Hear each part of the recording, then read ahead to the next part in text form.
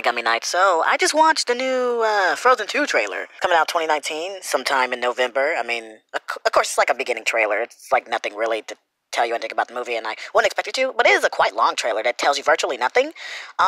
So like you got Elsa over here doing, I guess she's working on her powers and training by going against the forces of nature. I mean, that's cool and all, but it looks like they're constantly battling nature here. I mean, I don't know what's going on. It's really confusing.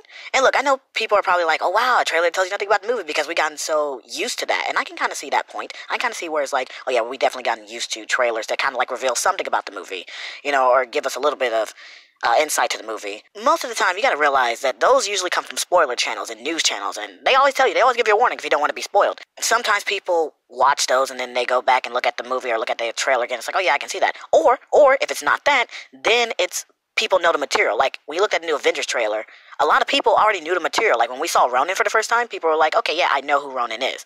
Right? I knew Ronan from the comic books.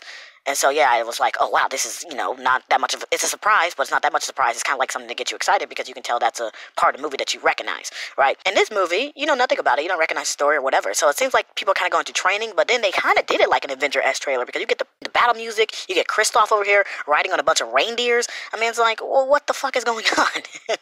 It's so confusing and disjointing and you know, incoherent, but you're kind of excited. I mean, I like the prospect of Elsa training to utilize her abilities a little bit more. I mean, and I guess you kind of like see that like when Anna goes into that room right there and there's like a bunch of crystal stalactites around. You're thinking, okay, maybe that's Elsa like figuring out new abilities and things of that nature. I know somebody was like talking about she's walking on water or whatever like in the comments, but she's not walking on water. She's more like spreading ice across the water. She's really kind of like taking to her own. She's kind of like Iceman, really. That's what she's reminding me more of. Not current Iceman, but Iceman back in the day when he was cool and not just a propaganda piece. But yeah, so I really don't understand what's going on, but it looks fun. It looks creative, and the one thing I like is no wokeness, no woketitude, right? That's what I be getting on these Disney films about. Like, I remember like when I was looking at the Wreck-It Ralph 2 trailer, and again, when they showed us that part in the film about, you know, the wokeness, and there were other factors in several other trailers that produce a little bit of wokeness as well, but that's what I was talking about when I was like, you know, I'm glad they didn't do any of that, because, you know, there was a big rumor going around that they were just going to make Elsa gay, and she may still be like gay in this movie, I don't know. Before somebody criticizes me for that, it's like, I don't have a problem with gay people or her being gay or her being lesbian. Well, I do have a problem with it if it's being pushed as propaganda piece, because they have no other reason but they making her gay because they think that'll make your character interesting. It doesn't, right? Your sexuality does not make your character interesting. It is an individualistic part of you, right? It is a superficial trait. It is something that is naturally part of you. It does not define you. It's not a defining quality of who you are.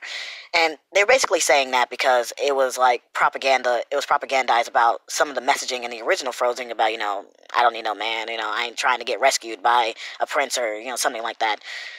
There was a lot going on with that, and people have constantly criticized that movie for a lot of the messaging, and it's like, what does it try to teach girls, especially like with Elsa? Is it like trying to teach them they're empowered? Do they have to let go of their worries or get rid of responsibility? Or is it trying to teach them how to be empowered? So it was really confusing messaging that was going on there, but that's all I want. I don't want propaganda, right? I don't want you pushing a narrative just because you're trying to win brownie points or political points. Now look, I like this trailer. I do, right? I think the animation is pretty top quality. I think it's pretty top notch. I mean, nothing really seems out of place for the characters, except maybe like they're constantly in a war zone. Like at the ending scene where Anna just takes Kristoff's sword and slashes at us or the camera.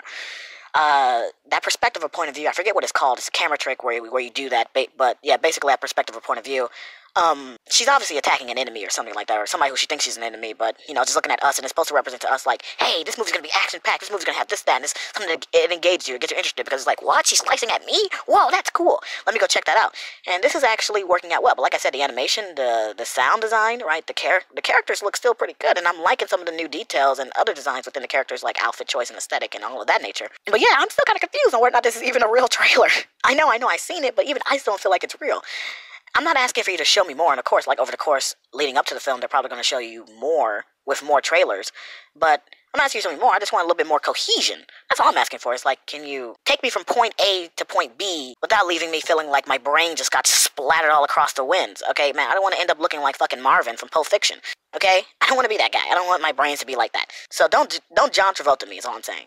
Don't John Travolta me. Anyway, I hope you guys like the trailer, and tell me what you think down in the comments below. Catch you in the next one. Peace. Yo, all you sucker MCs ain't got nothing on me. From my grades to my lines, you can't touch Kevin G. I'm a mathlete, the nerd isn't first, but forget what you heard. I'm like James Bond the Third, shaking, not stirred. I'm Kevin the Poor. The G is silent when I sneak in your door. Make love to your woman on the bathroom floor. I don't play it like Shaggy, you'll know it was me. Cause the next time you see her, she'll be like,